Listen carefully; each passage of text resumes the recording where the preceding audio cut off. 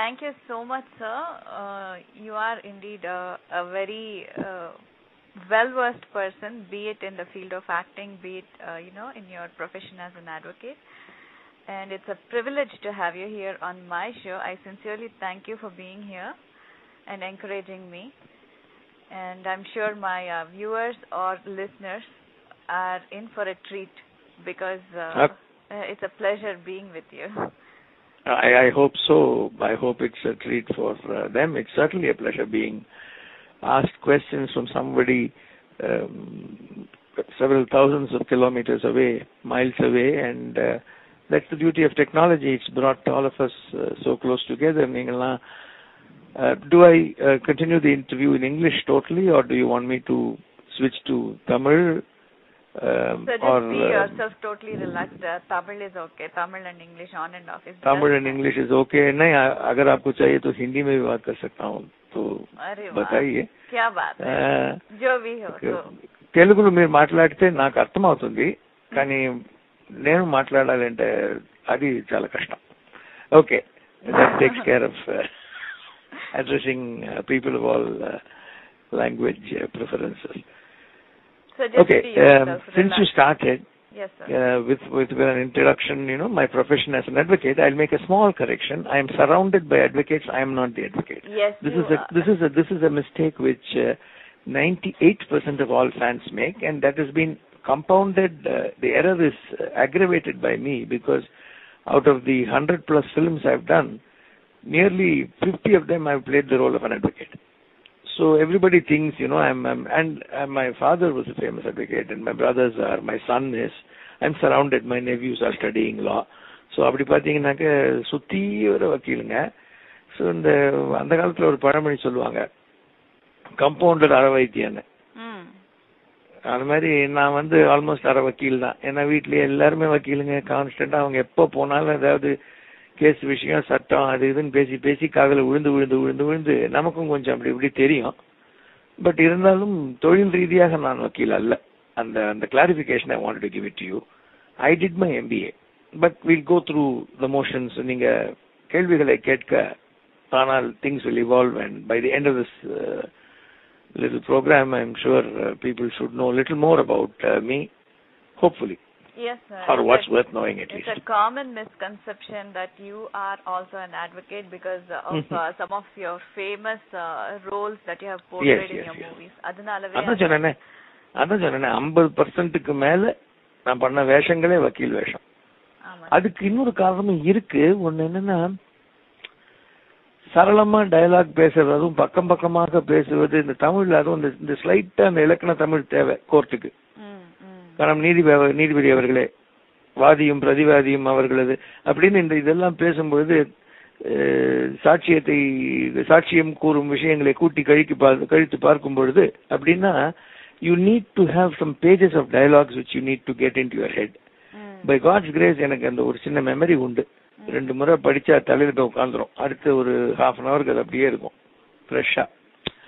Therefore dialogue பேசக்கூடிய, கொஞ்சம் விஷயம் தெரிந்து தேவைப்பட்ட ஆங்கிலத்தில் அழகாகவும் பேசக்கூடிய ஒரு நடிகன் வேணுங்கிறதுனால நிறைய வக்கீல் கூப்பிட்டாங்க.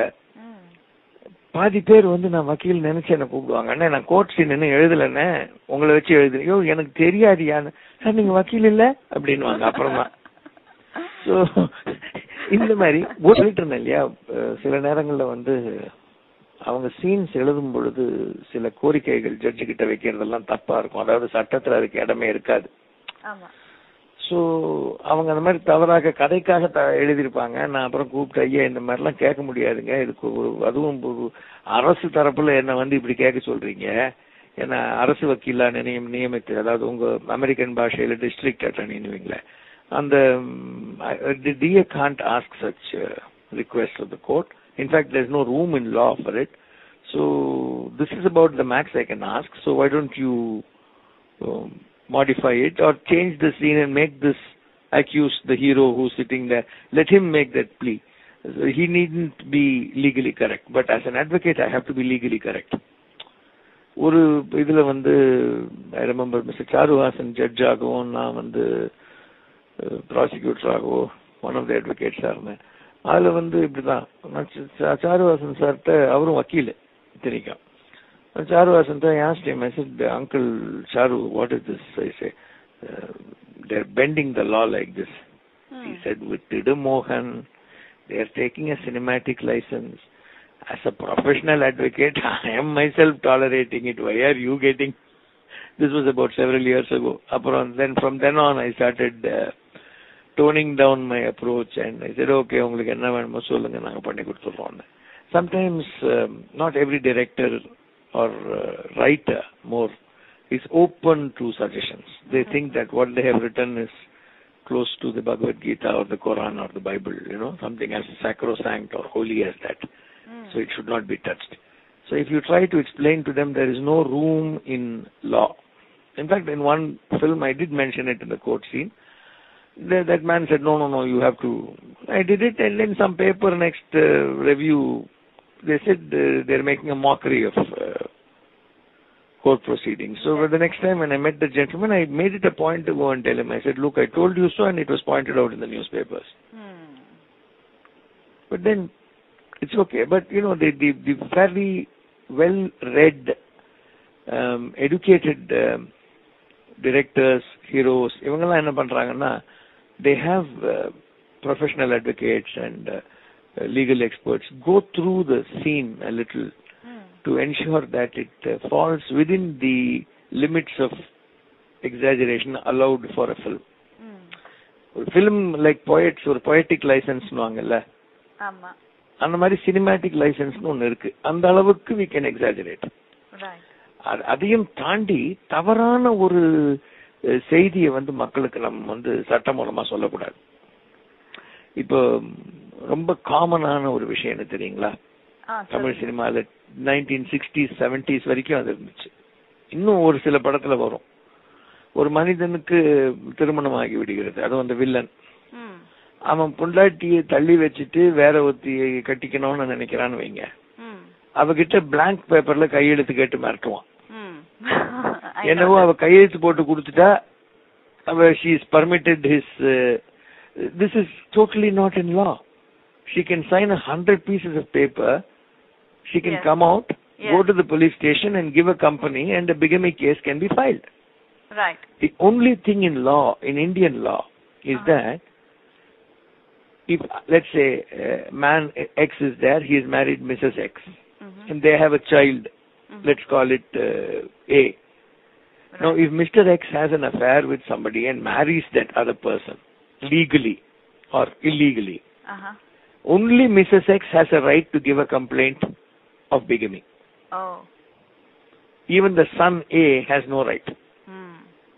Only the aggrieved woman can go and give a complaint against her husband. Right. This is the law. Yes, sir. Now, இது தவறாக நம்ம ஒரு செய்தியை மக்களுக்கு சொன்னோம்னு வைங்க, people get mistaken. We should not guide them wrongly. We need not guide them correctly, but at least we should not guide them wrongly. Yes, sir. I agree. Madras Linda, I want to go to Delhi. I may not give you the exact road, but at least I must say go north.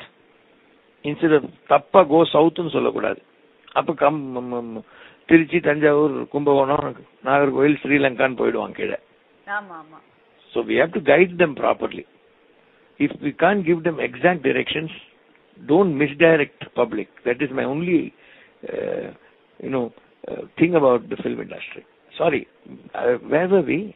Why did the advocate? It started with the advocate. Illa sir, what you are saying is absolutely right, because as an audience, what I observe is ஒரு படம் பார்க்கறோம், படம் எடுக்கிறவங்க எனக்கு என்டர்டெயின்மெண்டா இருக்கணும், என்டர்டெய்னிங்கா இருக்கணும்னு சொல்லிட்டு ரொம்பவே சென்டிமெண்டலா they mold me with that, but they forget about social responsibility. They say we are just filmmakers, we are not obligated to give you the technical stuff, or we don't have any social responsibility of making sure that the information we are presenting is accurate.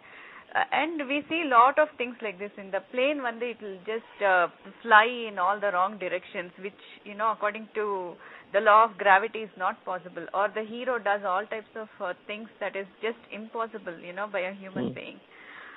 Those things are okay, but when it comes to legal stuff like this, I think that's what I meant. there should be some social responsibility from the behalf of the film. No. I don't agree with you totally. But I don't disagree with you totally also. Let's put it this way. You have Spider-Man. You have Avatar. You have Batman 1, 2, 3, Returns, everything. You have Lord of the Rings. You have Harry Potter. Are they all viable, feasible? Don't kids get brainwashed thinking that there is something called magic?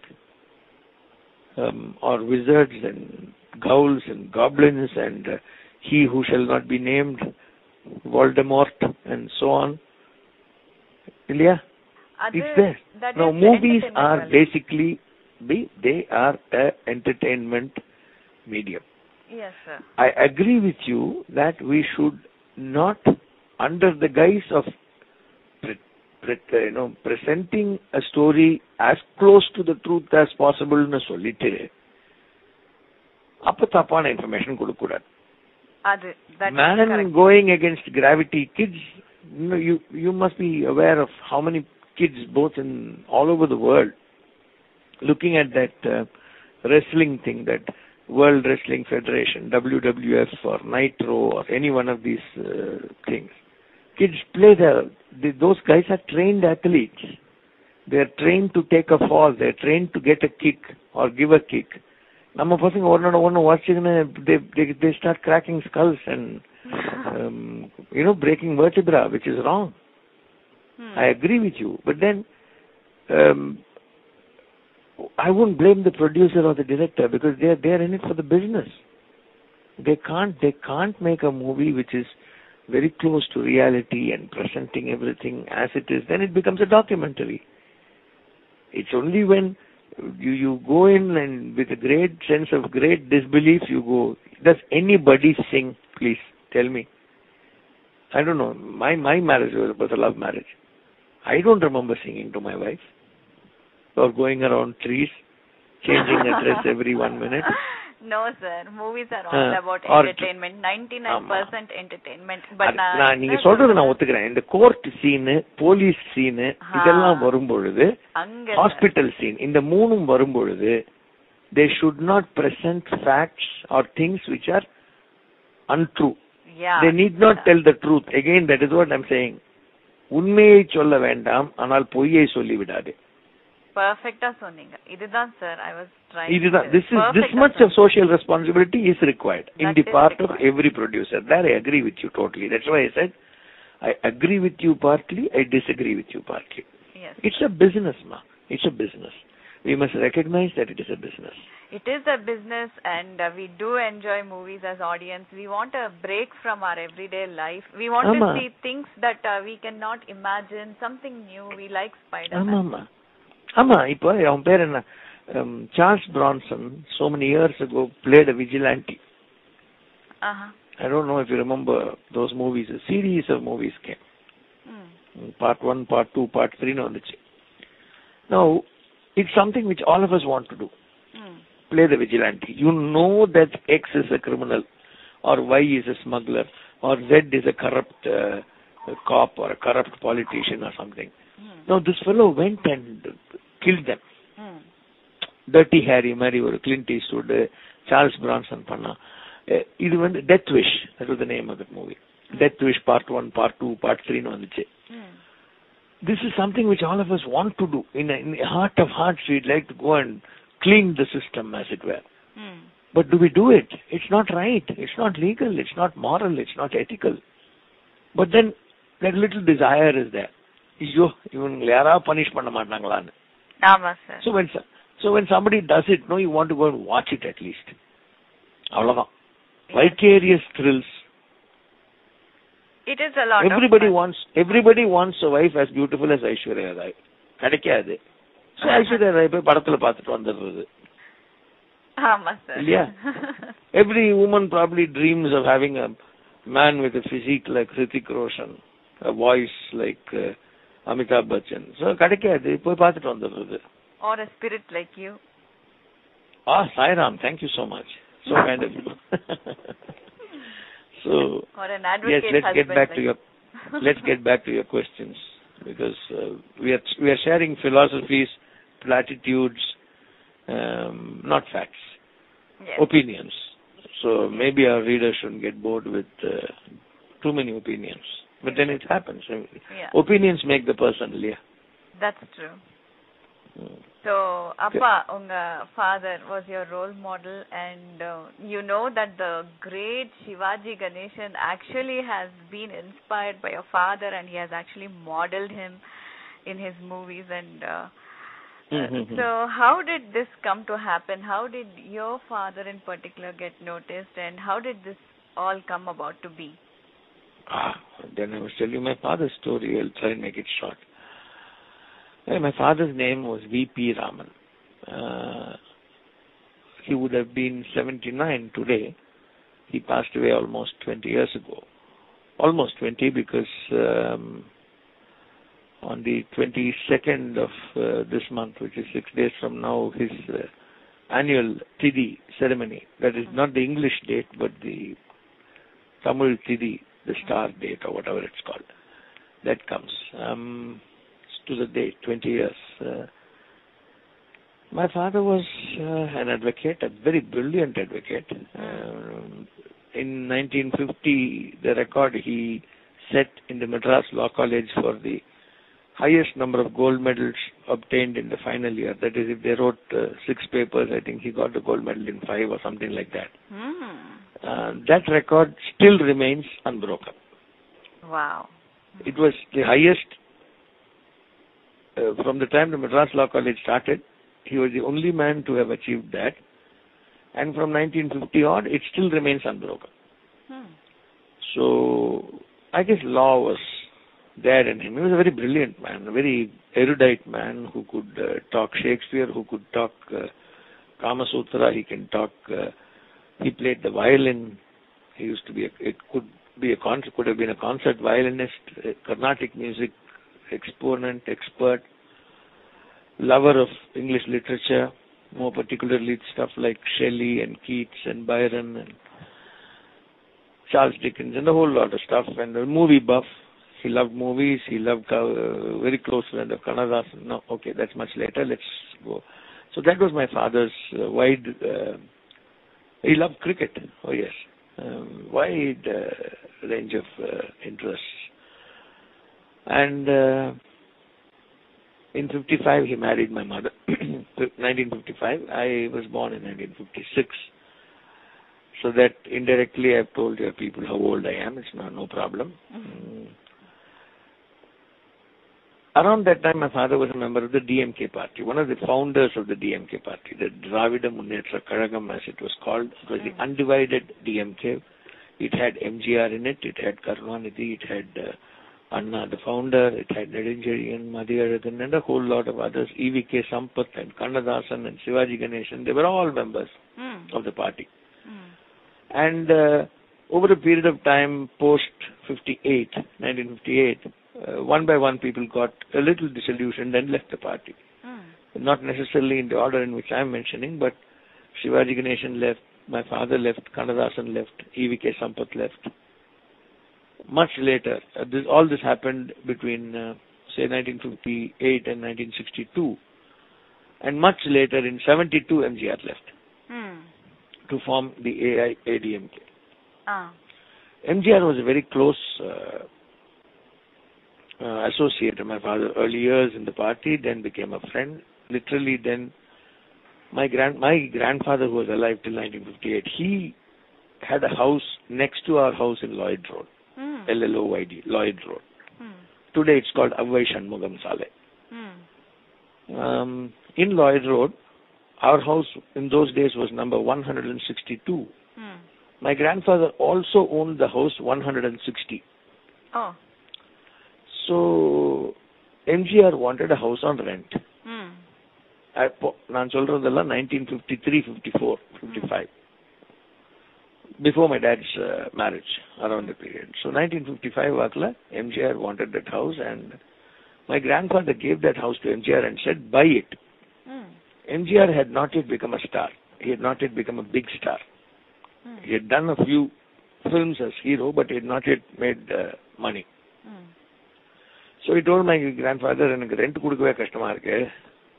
How will I buy the house? He said, Parpa, I have one son. I'm leaving one house for him. You are like my son. You take this house now. One day you will become big. That day you pay the money. Wow. So, in fact, I still have the document with me, the sale deed between my grandfather and M.G. Ramachandran. Actually, it was a house they jointly bought. M.G. Ramachandran and his brother, elder brother M.G. Chakrapani. So that was the first property MGR ever bought. And MGR never, ever forgot that thing which my grandfather did for him. So much so, when MGR in Ananda Vagadan, which is a Tamil weekly, wrote his life story called Naan Yen Pirandhen, the first part, the first episode of the, television language, the first chapter carried my grandfather's photograph and his mother's photograph. And he said, one gave me life, the other gave me a house. MGR was always very close. And because of MGR, my father was the advocate, for a number of people like Kannadasan, Vishwanathan Ramamurthy, Gemini Ganeshan, Saroja Devi. Some matters Mr. Shivaji Ganeshan's people consulted, especially the income tax angles and a few other important issues. So they were all together for quite some years. Formative years of all of them, they were together in the Dravida Munnetra Kazhagam. Therefore, Shivaji, knowing my father, is quite okay. And around 70s, late 70s, I became a good friend of Mr. Shivaji's son, Ram Kumar. So then the friendship between my father and Shivaji renewed. It was all complementing one another. And since post-1960s, my father completely came out of politics and became an advocate, full stop. No political leanings. So he used to appear for the Congress people, for the DMK people, for Kamaraj, for Periyar, everybody. Rajaji was a very close family friend. So, my house was the hotbed of all political colors meeting and film people meeting. In fact, I fondly remembered one thing. Vishwanathan and Ramamurthy, when they wanted to break up their partnership, my father was the one who drew up the dissolution of the partnership, that is the breaking up of the deed. And years later, when both of them rejoined to make music for director Vasant's film, they met in my house. That is not the Lloyd's Road house. I stay separate. They met and I told Vishnu, I said, Anna pirinjadu enga veedu, unna sendadu enga veedu pathingala appadinu. He started crying. Man was in tears. He said, Amanda, Aman thambi, enakku thonave illaiye thambi. Then he called Ramamurthy and said, yaar therida, VPR paiyan. And Ramamurthy, then I said, mentioned it, that's sonne uncle appadinu. Anyway, coming back to Shivaji Ganeshan. What happened was Mr. Y.G. Parthasarathi, the founder of UAA, United Amateur Artists, and the father of Y.G. Mahindra, YGM, as he is called, his troupe, the UAA, did a play called Kannan Vandan. This Kannan Vandan was a legal play, written by Vietnam Vedu Sundaram. So YGP said, enada court vishayam nariya eizhirkiye idella nadakuma nee va appadintu. He took the script and came to my dad and said, my father was known as Bala to his friends. It was a pet name, so to speak. He said, Bala, idu konjam paathu kudu. So my father said, enakku Tamil la fast padikka varadhu. If you want to finish it fast, you ask this writer to stay here and read it for me. So I remember sitting in the room. I was present. I must have been all of 8-10 years old, or a little more, 15. Then